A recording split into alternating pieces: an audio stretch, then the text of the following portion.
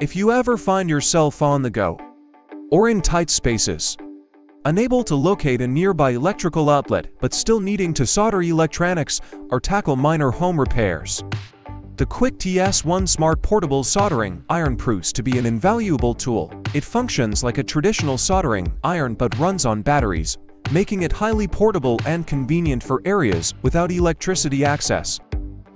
Here's a guide to safely operating the quick TS1 Smart Portable Soldering Iron in 6 steps. First, charge the Smart Portable Soldering Iron via the Type-C charging port until it's fully charged.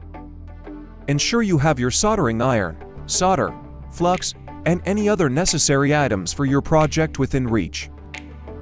Next, choose the right soldering tip for your task, a smaller one for delicate work and a larger one for broader surfaces.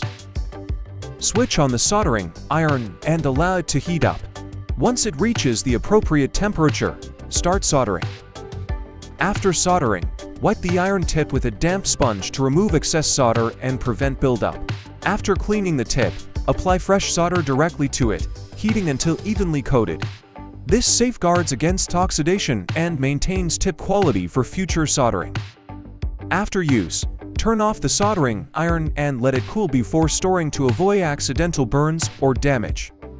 So, here's the 6-step guide to safely operating the quick TS1 Smart Portable Soldering Iron. Thanks for watching. Here at Sunshine, our vision is to bring great tools for global users. If you are interested in getting to know more about Sunshine products, feel free to reach out to us via WhatsApp or email. And don't forget to subscribe for more videos.